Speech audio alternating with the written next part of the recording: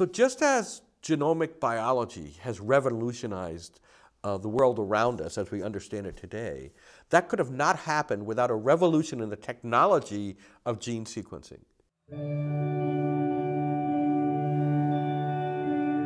Sequencing technology, mostly aided by the Human Genome Project, provided technological resources, new technologies to allow you to sequence whole genomes, both in bacteria, plants, as well as animals and humans.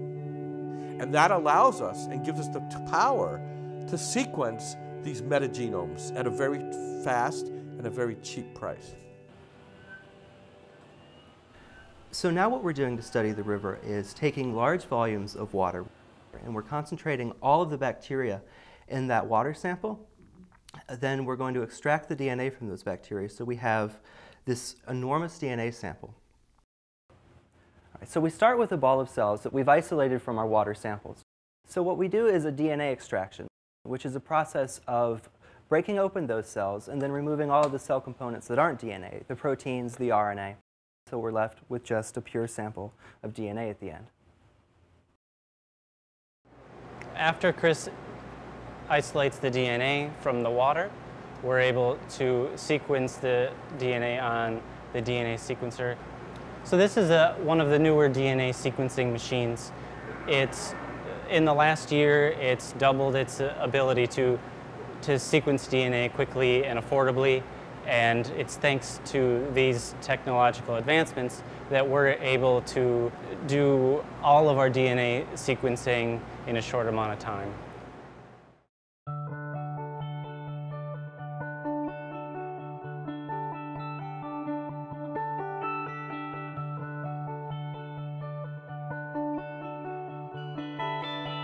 DNA is put onto a flow cell.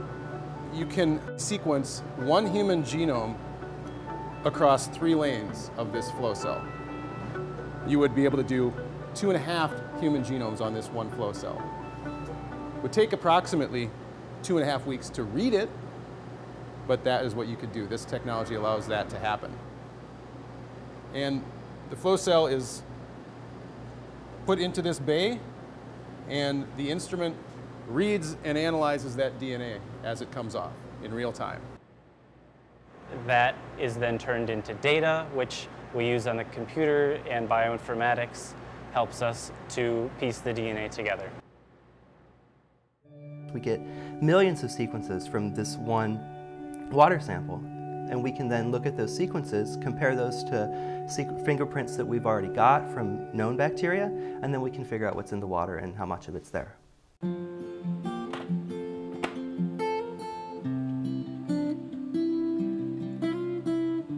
The main thing I love about this science is that everything we discover is new.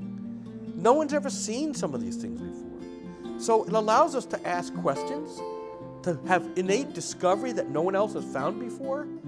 So I'm really excited about metagenomics, and having kind of a problem and a way to solve those problems with understanding the microbiology of the system really gets me excited and keeps me going.